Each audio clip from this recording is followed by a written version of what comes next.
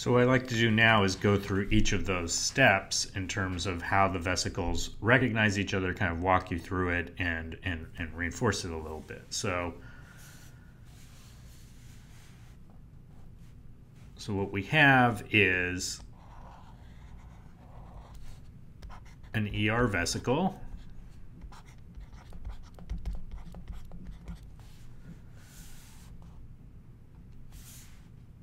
And we have a Rab GTPase loaded with GTP. It's on the ER vesicle. We also have this Golgi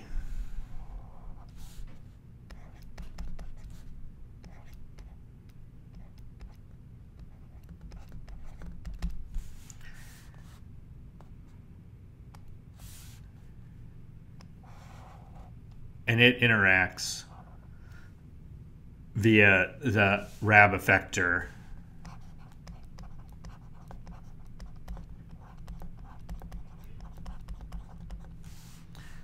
with the Rab.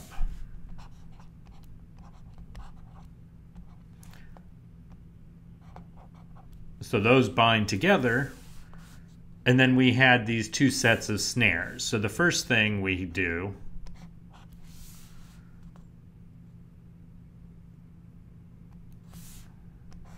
and these colors may not be the same as I had previously, is so the first step we have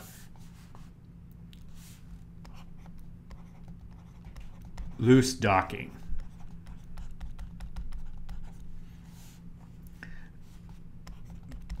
Via the Rab effector interaction.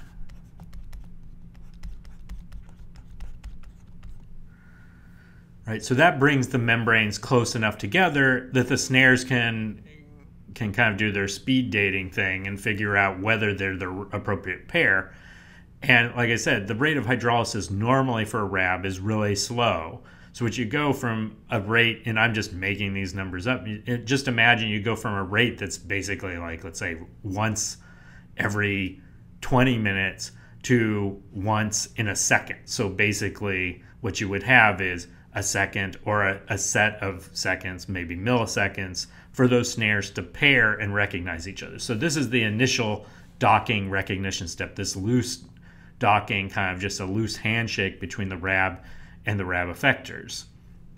But then what you transition to is the following.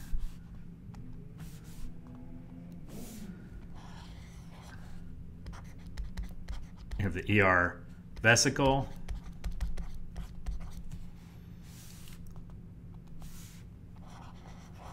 We've got the Rab GTPase interacting with the Rab effector that's on the Golgi.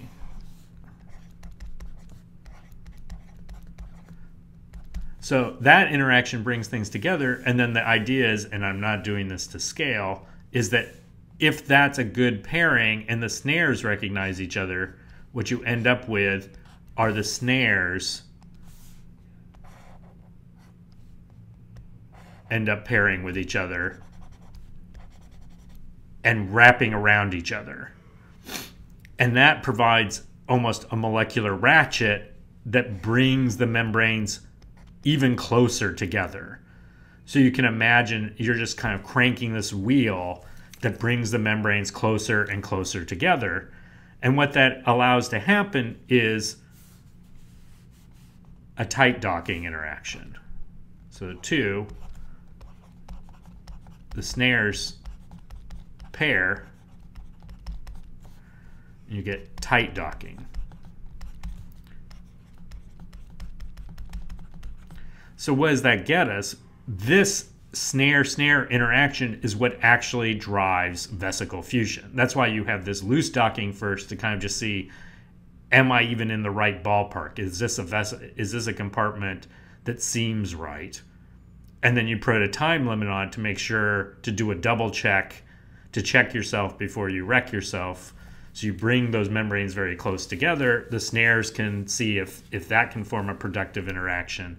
And if they do, they provide a molecular ratchet that brings the membranes in really close proximity to each other.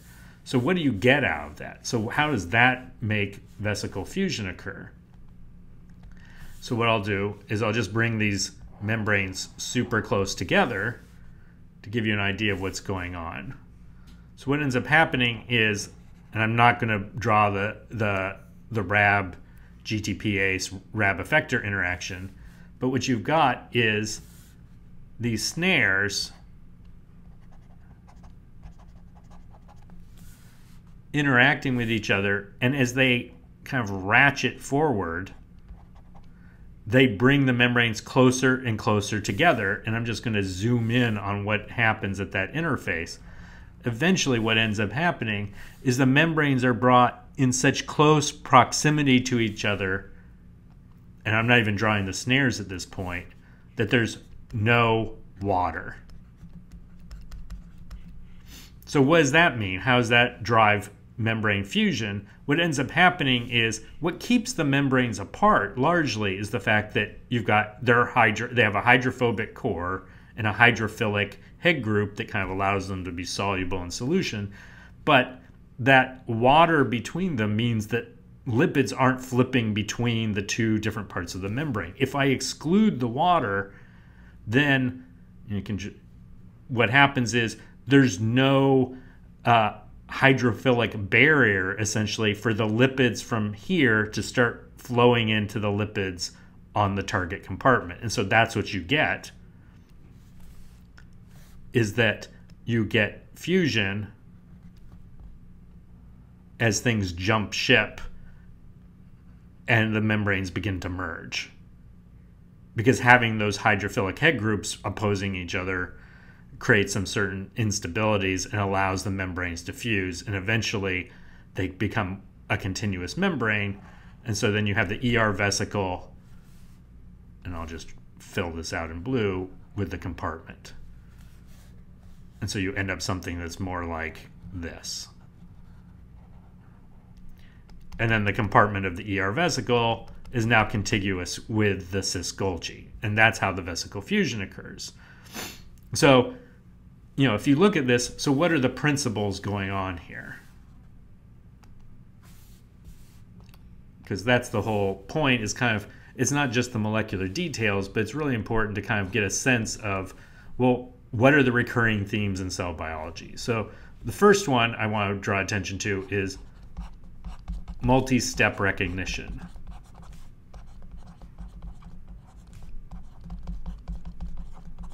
And as I say, you know, kind of the catchphrase, which will rapidly go out of popular favor, is you check yourself before you wreck yourself. So anything that's irreversible in cell biology almost always has multiple recognition steps or tests before allowing it to progress. The cell cycle is the prime example of this.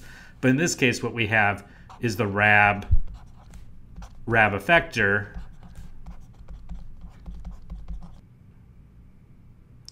followed by the T-SNARE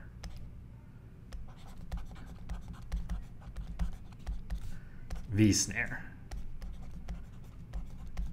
And so you can think of this as password protection. So if you change your password and it's a high security, often there will be a security question challenge, like what was your first pet, or what was the color of your first car?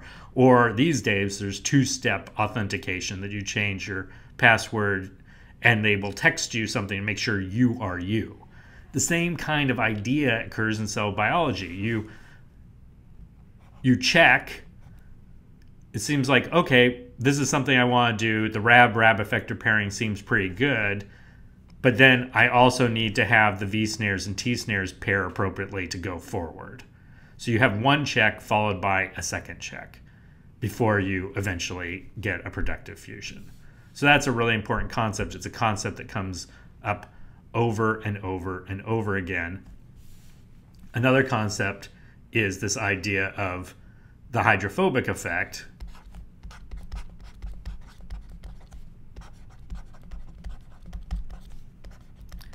which I have told you runs a huge amount of, if you understand how the hydrophobic effect works, it comes up again and again and again in almost every molecular process.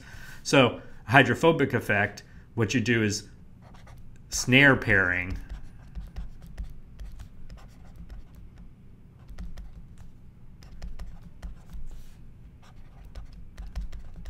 brings membranes together.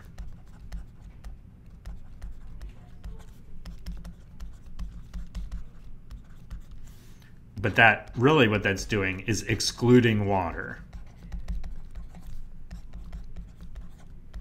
So the effect is, what the snares are in some sense doing is they're wrapping around each other, being these ratchets. It's almost like wringing the water out of a towel. That molecular ratchet brings the membranes in really close opposition. Water is excluded, and that allows the hydrophobic effect to kind of operate and allow the membranes to become continuous. So that's another one of these recurring themes that we see again and again in the class. And then the last one that I want to talk about is energy. Now, the key thing is assembly is spontaneous.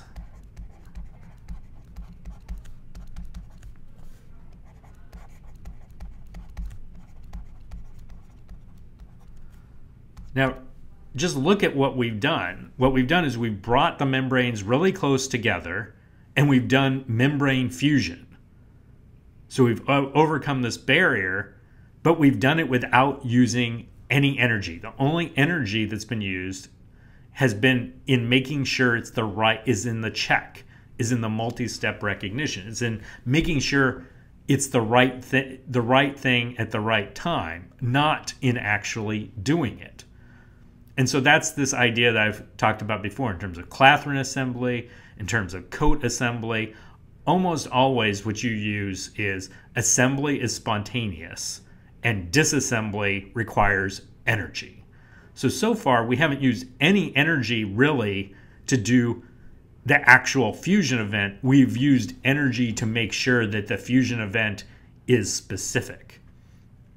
And what that means is when I've made these, that the snare pairing, that super tight pairing is energetically advantageous. So once they're brought in close proximity, they just ratchet like crazy and bring everything close together. And that interaction is energetically favorable. It doesn't require inputting energy into the system. But what that means is, and I'm going to talk about that in the next streamcast, is that what we have to do is put energy into the system to break those snares apart.